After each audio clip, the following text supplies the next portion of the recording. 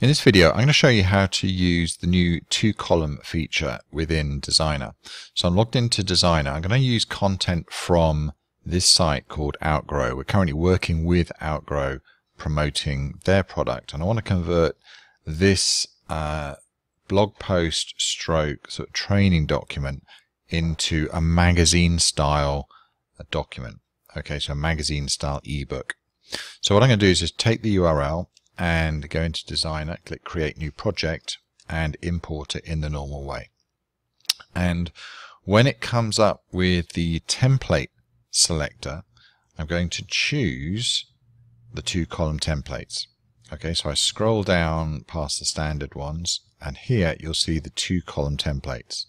So I literally click on that, and I'm going to type in a title. And now it's going to import it and lay it out in a two-column format.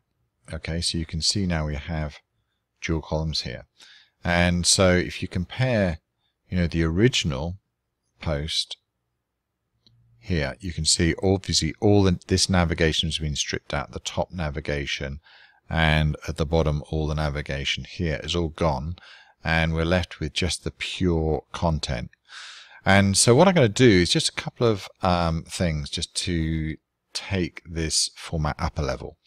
So first of all, this font size, if I click on paragraph and go to the text style here on the left hand side, I can see the font size is 18 point. So I'm going to reduce that to 14. Okay, so that will help me get more content per page. And I'm going to do the same with the headings as well. So instead of a 32 point heading, okay, then I'm going to change this to a 20 point heading. And you can see that it changes throughout the whole document.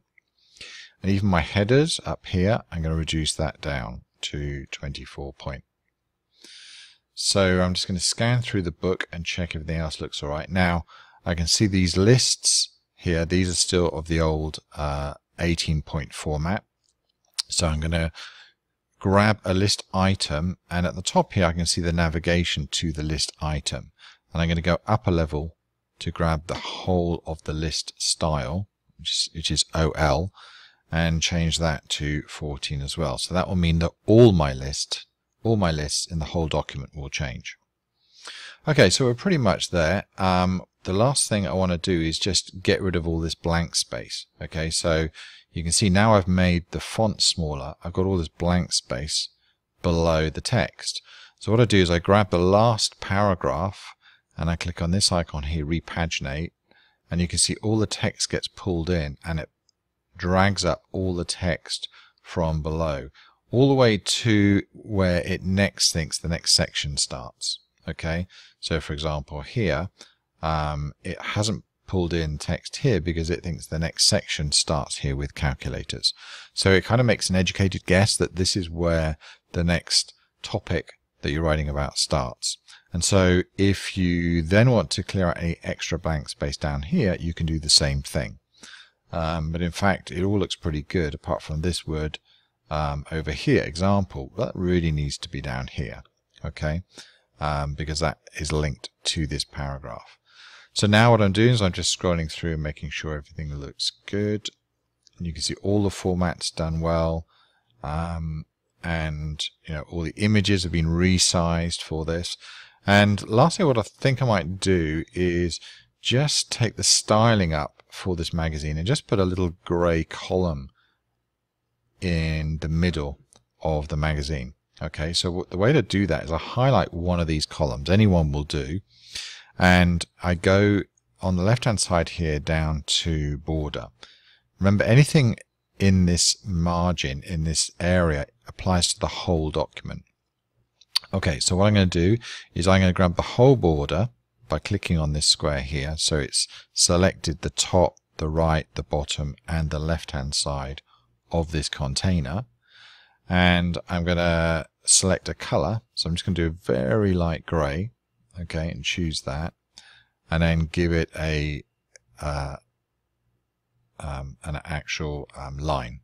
Okay, so you can see what's happened now is if I move my cursor away, you can see it's put this faint line in the middle, okay, and at the edge, which matches the headers. And it's obviously done that through the whole document. And this, really lifts it and gives it much more sort of authentic magazine look. Lastly, what I want to do is obviously change the cover page. So I'm going to go back up here, just select the cover page and choose the set cover page icon here at the top. And as we're talking about interactive calculators, let's just type in the word calculator, because this is what this company does. And I'm just going to select this vintage style calculator that appears here and put that in there. Okay. Put my name on it as normal. And of course I can do a bit more and change some more colors, etc.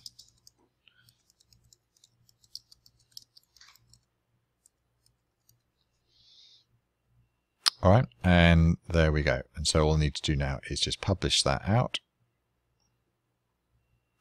And here it is. Okay, so here is the ebook all completed in 2-column sort of magazine style format with a nice sort of grey border in the middle, which is what I wanted to create, obviously. Okay, so that's how you create a magazine style format using Designrr.